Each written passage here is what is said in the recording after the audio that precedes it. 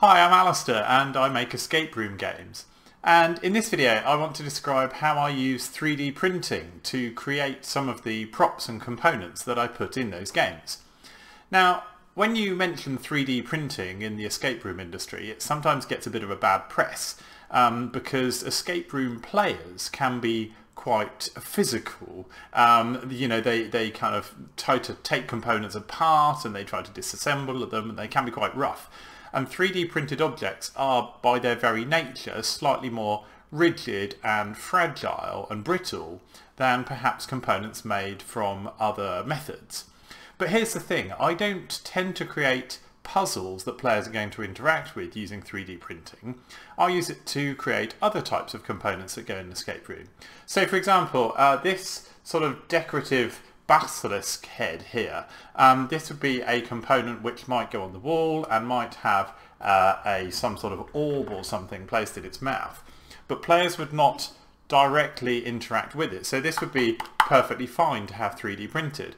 Now you can see the layers the printer has created as it's created this, but one of the things you can do to make it more rigid is I cover all my 3D printed objects like this with a layer of clear coat, so like a resin, and that kind of soaks into the gaps between the printed plastic layers and sets very hard. So this is pretty solid. I wouldn't necessarily want it to be thrown on the floor, but in terms of just general manipulation, that would be perfectly fine, I would say, to use in an escape room game.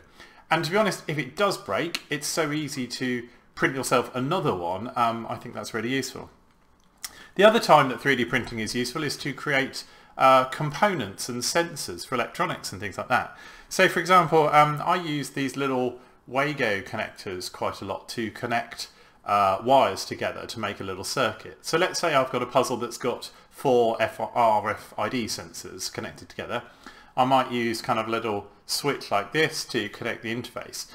And if this was an SPI interface, I'd need to have 4 of these. I'd need the MOSI, the MISO, the clock and the reset lines all to go through one of these. And I don't really want them kind of just floating around in my electronics. So what I did was I printed myself a little holder for them instead. So I can snap a Wago connector in like that. That wasn't a very good example.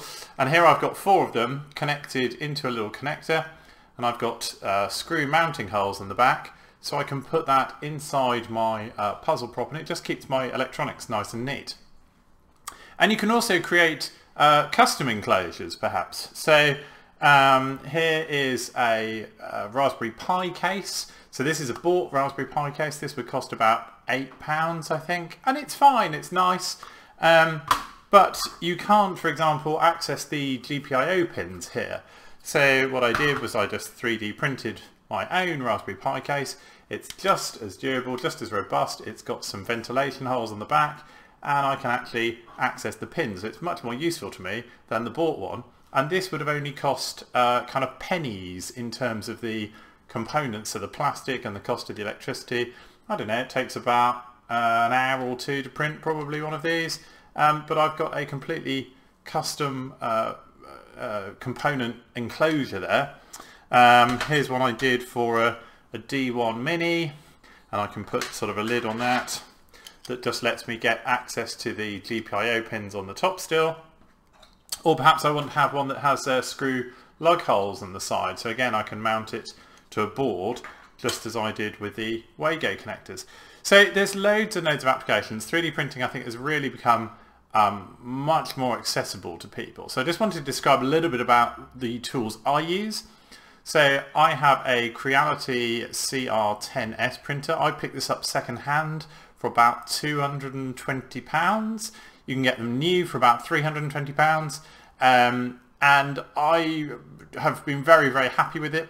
That's now a fairly old model, so I know that there are better, newer printers available. And if I'm totally honest, I got the CR10S because it's got quite a big build area. So it has 300 by 300 by 400, I think. If I'm honest, I normally only use an absolute fraction of that because I'm generally building stuff this size. So I could have got away with a smaller printer, which would obviously take up less space. It would mean the heat bed would warm up quicker as well. So if I were to buy another one, I'd probably get a smaller one than that. Now, in terms of actually modelling the items to print out, I use something called OpenSCAD, which is a free 3D modelling editor, and it's kind of like a programmer's 3D modelling editor, I guess, in that you kind of have code in which you define all of the parameters of your model. So I've got how wide I want it to be, the thickness of all of the margins, things like that, and then you get a live preview here of what the model is going to look like. So for example, if I wanted to I don't know, let's increase the width of this model, so I just put a new value there, go to preview to regenerate it, and you can see that I've got my new model there. Perhaps I want to make it thicker or whatever, so you can change these values and see the update in real time. But what I really like about this is that you can actually make these precise measurements here. So if you have a good pair of digital calipers and you're trying to make an enclosure for a case, all you have to do is measure all of the dimensions you want, key them in here, and create a model. Now, once you've done that, this creates an STL file, so that's a 3D model. There's one more step involved before you actually send that to the printer, and that's to use a slicer. So I use something called Cura. Again, this is free software, originally made by Ultimaker to work with their 3D printers, but actually it'll work with any 3D printer. And you import the STL model that you created with OpenSCAD. So you can see it here sort of laid out on the bed of my printer. And this will then let you alter the settings of the way it is printed. So your modeling application actually creates the 3D model. But when you're creating something like this, you can change things like the diameter of the nozzle, the speed at which the plastic is pushed through and heated, the temperature it's heated to, and if you've got a slightly more, this model as it is should work pretty well actually, but if you've got a slightly more complicated model that has kind of overhanging parts, you might need to generate supports that will hold them up, and those are the things that's done in the slicer program rather than the modeler. But like I say, both the modeler I use and the slicer program I use are completely free to download and use. You just click the slice button here. This will generate something called G-code, which you upload onto an SD card and plug into your printer, and just click print, and then you get your items back. So that is my workflow, at least, and it works for me, and hopefully that should, if you're not currently using 3D printing, that might give you a little bit more of an insight into how it might be useful to you as well. Okay.